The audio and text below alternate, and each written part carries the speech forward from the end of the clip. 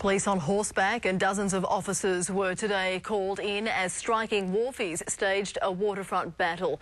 Fremantle port workers have walked off the job in the push for more family-friendly conditions. Jessica Brown reports. A tense standoff as 30 Fremantle port workers edge closer to confront police. MUA! NSA! MUA! NSA! Dozens of officers, some on horseback, block their path as the wharfies try to join their striking mates at the entrance of Fremantle Port's Kwinana facility. The action is part of a 4-day strike for better pay and working conditions. Trucks were forced to turn around and a ship sat idle in the dock. The grain terminal also affected. But as the Maritime Workers Union met port officials to try to resolve the dispute, police support arrived in numbers. And right now we're standing here in front of a group of police officers. It seems to be quite a heavy-handed tactic. But late this afternoon, police backed down and let workers through to the front line. Everyone's been generally fairly cooperative so far. So we're just allowing them to go down there and join up. Do you think the police presence has been over the top? Oh, no, because you've got about 40 here and you've got 60 down the other end, and it's all about maintaining the peace. As part of negotiations for a new enterprise agreement, workers want rosters changed from 4 days on, 4 days off to 4 days on, 6 days off. Troy Buswell says the state is being held to ransom with $3 million of trade passing through the port every hour.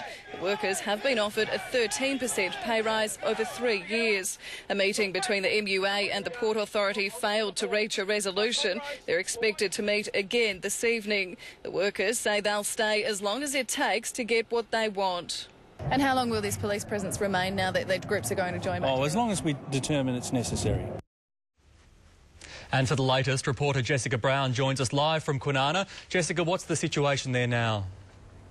Well, Tets, in the past couple of hours, more and more Fremantle port workers arrived here at the Kwinana facility to join their workmates in blocking the path. I'd say there was at least around a couple of hundred. They met with the MUA bosses who had earlier today met with the Fremantle Port Authority. They told the workers that negotiations were progressing, but there was still a long way to go. I mean, as you can see behind me, dozens of workers still remain here, and they've told me that they will continue their fight. They'll stay through the night and for the next 3 days as planned until the negotiations over their working conditions is resolved.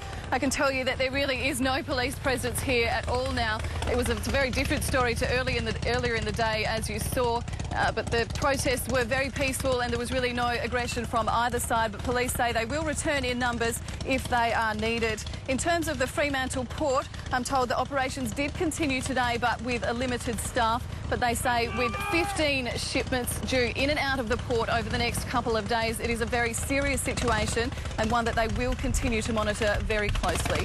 Announce back to you.